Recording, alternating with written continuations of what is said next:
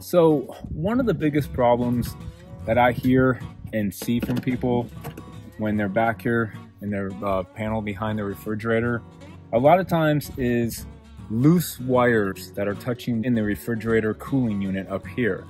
Now, if you have these wires touching any of these hot parts, you can obviously have the wires melt, they can short out, they can even possibly create a fire. So one of the simplest and easiest fixes that I like to do is simply take zip tie and tie the wires off somewhere where you can get them off those hot areas. Or if you have an area where the wires are, say, going up the chimney up in here, I've even seen like Grand Design techs just take like HVAC tape and tape the wires up against the wall. Just anything to remove the possibility of those wires shorting out or creating a fire. And you can come back here and inspect and look at the wires, see if you see any that are actually starting to melt or stick to areas that they shouldn't be, or any kind of like singeing or burning on the wire. That's obviously a good indication that something needs to be moved and changed. Hey everybody, welcome back to Why Wait. For those of you new to the channel, I'm Chris, and today we're talking about basic RV refrigerator maintenance. But maybe not in the area that you think, or in the area that most people actually come and check, but should. If you have a RV propane electric fridge, you should be coming back here a minimum of twice a year to check things out. Now, you may not know, but a number of RV refrigerator repair issues can actually just be solved with some basic preventive maintenance and some good old-fashioned cleaning back here. Plus, this is also the #1 area for RV fires. So you do want to come back here and inspect every once in a while and make sure things look good, because you don't want any unwanted accidents. Now, what does basic cleaning and preventive maintenance, entail coming back here? Now, it's pretty simple actually, and one of the biggest things is just a lot of dirt and dust can build up back here, as well as spider webs and things like that.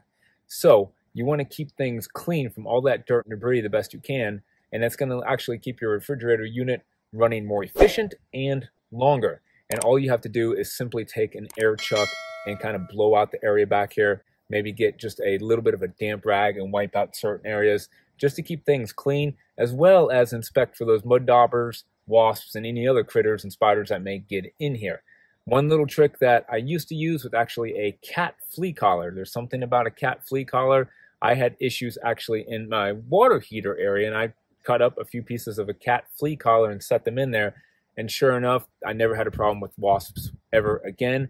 But better yet, one of the things you can do is get these Camco screens right here. I have these on my refrigerator, my water heater, as well as my furnace. And that's really going to prevent those wasps and mud daubers from getting inside here and building those unwanted nests. Next up, one of the important things you want to inspect is the burner assembly and the chimney going up. Now, you basically just want to inspect the flame before you go taking everything apart. If you have like a real light yellowish or orangish tint flame, you may want to just get an air chuck and blow some dirt and dust out of there to clean that out. If not, if it's looking even worse than that, if blowing the air out doesn't work and get that flame looking better, you can actually just simply take this chimney apart right here and you can clean some of the components out, including the igniter. If you guys have high flame and it's blue like that and it's looking good, you shouldn't have to take anything apart or change anything. That's actually flowing really good. But if the flame looks good, I just recommend honestly just leaving it alone, especially if you're not too comfortable with disassembling some of this. Now, if you do need to take this apart, you're going to have to disengage the housing around the burner assembly right there. And that's going to allow you to clean a blocked or defective burner assembly, which is known to accumulate crap, over time. That's going to hinder the burner's ability to basically properly cool your unit and maintain a high level of efficiency. So that's something that's a little bit more in depth, but that's one of the biggest areas that you can clean if you've never checked this out in, say, a few years or so. You've never looked back here or blown it out there. You might want to go ahead and do that. Next up, you're going to want to check this little tube right here. And this goes all the way up into your refrigerator. You guys have those fins inside there where the condensation builds up. It goes in that drip tray, goes through the hose, comes down through here. You want to check this little cap right here. Make sure the cap is on here. This allows water to come out, but it doesn't really allow any moisture or air to come back in, which again would possibly mess with the efficiency of the fridge. This little tray right here is going to fill up with water and some other nasty stuff. Just simply take it, unscrew it, take it out, empty it out once in a while, and you should be good to go with that.